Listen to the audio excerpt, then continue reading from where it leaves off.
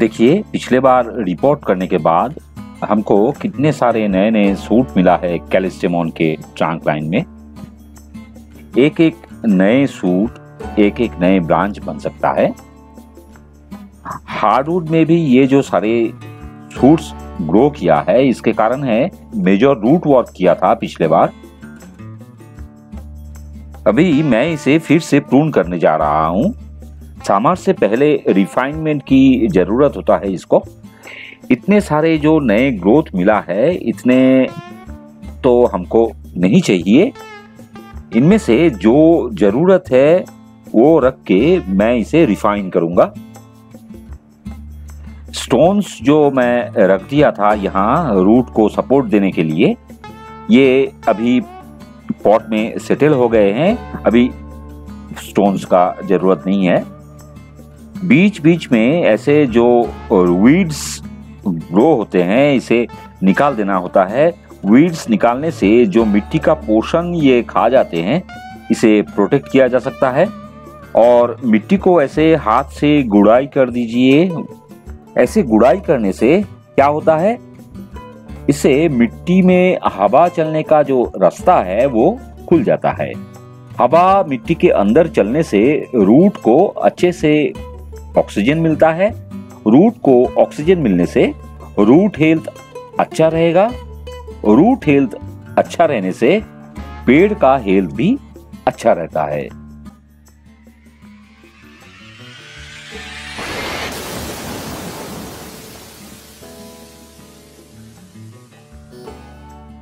पहले निकाल देंगे छोटे छोटे सूट्स को जो हमें जरूरत नहीं है।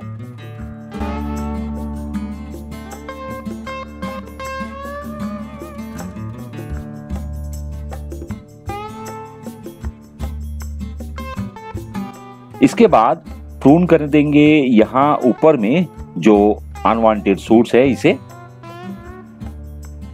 मैं कर लिया। अभी हम ये बड़े वाले ब्रांचेस को निकालेंगे। जैसे कि ये जो ब्रांच है ये हमको नहीं चाहिए, ये आई पोकर ब्रांच है। और एक ब्रांच है यहाँ नीचे, ये ब्रांच हमको नहीं चाहिए, इसे हम निकाल देंगे। एकदम फ्लास कट कर देंगे। जरूरतमंद ब्रांचेस को छोड़ के मैं बाकी सबको प्रून कर दिया। अभी टॉप में काम करना है और ये ब्रांचेस का जो लेंथ है इसे हमको घटाना है। हर एक को हम कट बैक करेंगे। इसे क्लिप एंड ग्रो मेथड कहते हैं। इससे क्या होता है, यहां से ज्यादा रेमिफिकेशन मिलेगा, यहां से नए नए ग्रोथ मिलेगा और इस ब्रांच का हेल्थ भी अच्छा बनेगा। और जहां मैं प्रून कर रहा हूं वहां पर एक टार्न भी मिलेगा। जैसे ये यहाँ पे टार्न मिला, यहाँ टार्न मिला।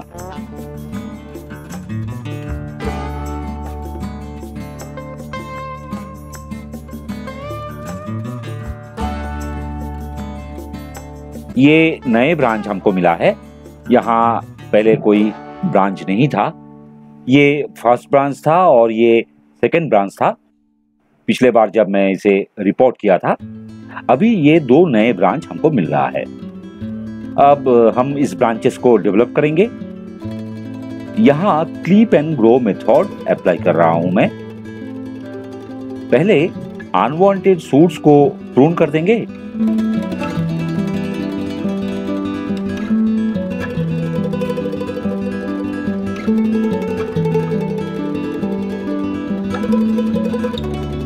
अभी देखिए इसका जो लेंथ है इसे हम कम कर देंगे।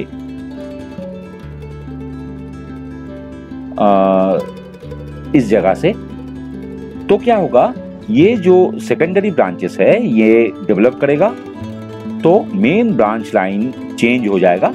तो हमको इस जगह से एक टर्न मिलेगा। जो वायरिंग से आप प्राप्त करते हैं वो नेचुरली यहां मिलेगा।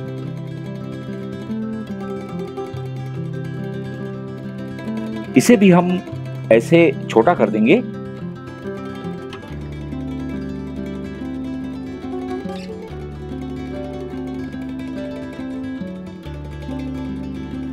सेम ट्रीटमेंट यहां भी करेंगे। यहां भी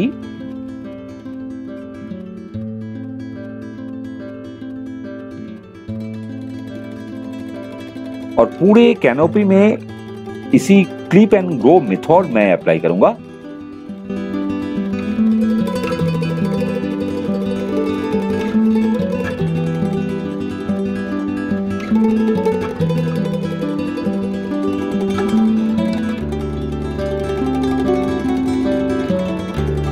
जो काम इस पर करना था वो पूरा हो गया। कुछ फाइनल टच देंगे।